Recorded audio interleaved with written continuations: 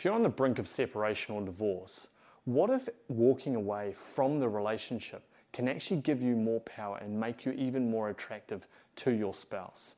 Well, in today's video, I'm going to explain to you 4 reasons why walking away can give you more power and really help you to become more attractive to that person.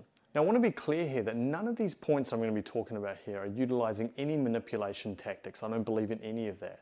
It's really, really important to be authentic and to be real and to create shifts that are actually going to stand the test of time and not just something that you're just going to get a quick win or a quick fix of any sort. So the first reason why walking away gives you power and makes you more attractive is because you establish self-respect and you establish the right boundaries. You see, so many times I hear from women who constantly relax their boundaries way too much. They let them get away with treating them poorly in terms of communication and so on. And it's really important to elevate those standards and actually say, you know what? If my husband or partner is not going to communicate to me like this, if he's not going to speak to me in the nice way, if he's not going to act in ways that are with integrity and so on, then I'm not sure if I see a place for this man in my life anymore. Now that might sound overly harsh, but I really believe in elevating standards. I believe in not letting levels of mediocrity to come into a relationship. Relationships don't have to be that way. It is so important to elevate that and to say, you know what, I want a man with integrity. I want someone who's actually going to be kind to me and not belittle me all the time. I want someone who's actually going to treat me with respect. And you've got to set those standards, because if you don't, then there's a good chance that boundaries will end up getting blurred, and he might say a couple of things, know he can get away with some of those things, and continue on that train. And he may not even be aware of it sometimes, but you've got to actually elevate those standards.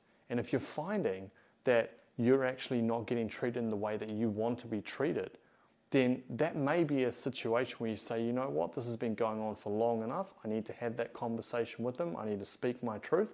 If he's not prepared to step up, then I'm not prepared to stay around in a relationship that's no longer serving me at the highest level. And so that's where walking away can actually give you that power and give him the space to be able to realize, you know what, I actually think I've made the biggest mistake. And then if he does come back, it allows you guys to have some positive conversations to be able to set the right boundaries.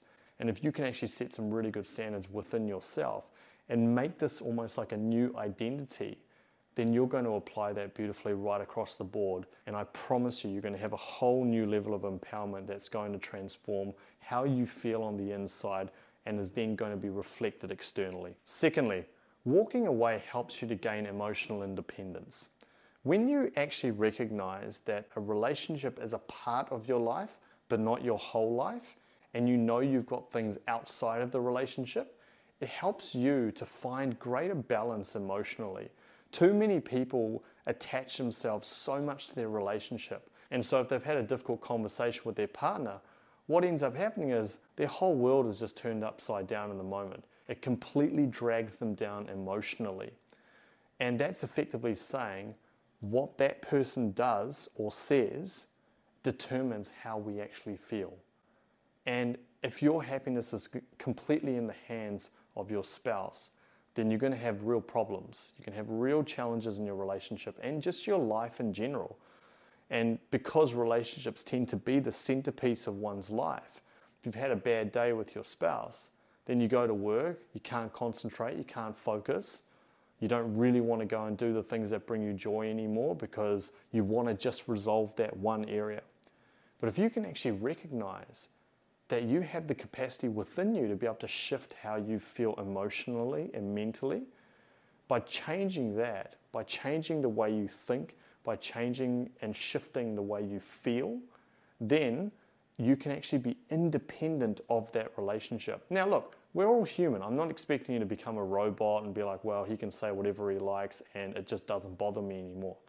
You know, we're human beings. Of course, we're going to have negative emotions from time to time. I've got no problems with that. But it's when it's pushed to the other extreme and when your entire sense of being, your entire sense of self is completely attached to that person. If you end up coming from that angle, it's going to cause a lot of problems for you. And I don't want that for you. I want you to be free. I want you to be radiant. I want you to be joyful in your life and not feel like your joy and your happiness is completely dictated by how he treats you. And even if the relationship hasn't been going well and you decide to walk away, he's going to feel that at a deeper emotional level. Why? Because any person that has something, even if it's not even an enjoyable thing and it's been taken away, we want to grab hold of it. We want to cling on for dear life. And so that's why it can often give you more power, because you've then elevated yourself and said, you know what, I don't want to tolerate this anymore. I have my own emotional independence and I'm willing to take the necessary steps that I need to live a life of joy and happiness. And because he's going to observe that, there's a good chance he's going to actually see that and go, okay, I can't believe I did this. I can't believe I let her go. I want to fight for her. I want to make this work and so on. And then from there, you can actually have some productive conversations. Thirdly, walking away helps you to engage and activate the law of detachment. Now, the law of detachment basically states that in order to acquire the very thing that you want, you have to give up your attachment to that very thing. Now, that sounds a little bit strange because so often we want something really badly and we're almost conditioned in society to think you've got to really, really fight for it, you've got to want it really badly. But in my experience and all my clients' experience, when you want something really, really badly, you're coming from fear. When you're coming from fear, you don't have faith. When you don't have faith, you don't take the necessary actions that you need to engage in order to attract the very thing that you want. So a big part of this journey, if you're in a difficult relationship and you say, look, these are my standards, this is what I want in my relationship now, and this person is no longer able to do that or doesn't show the signs that they're capable of it, then what you're saying is, if you decide to walk away at that point, you say, I'm actually going to be okay if I walk away. I'm scared, yep. I'm worried, don't know what the future holds, but you know what? I'm going to be okay. And when you hold that energy of, I know I'm going to be okay, not only does it make you more attractive to that particular person, because as I said before, when something's taken away from us, we find it hard to let go of that thing, so we cling on for dear life. So not only are you becoming more attractive to that person, but you're also allowing the universe or God or whatever you subscribe to support you to get the very thing that you actually want.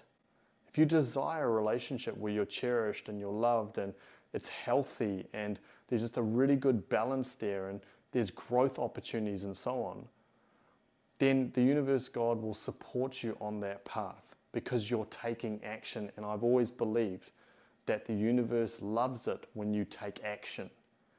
We have to take action, then we get rewarded. If we sit around and do the very same things over and over and expect different results, well, that is the definition of insanity according to Einstein. So engaging in the law of detachment, activating it, can really help you to experience some major shifts in your relationship and your life. And finally, walking away enables a resilience and a growth mindset.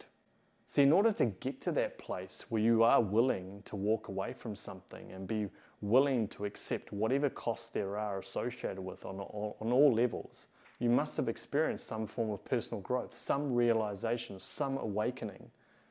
And when you look inwardly and you make a commitment to identify, what are my values? What are my desires? What are my beliefs? What old childhood patterns am I running in this relationship? Is this healthy for me anymore? All these sorts of things, if you start to explore these kinds of questions, then you're enabling that growth mindset.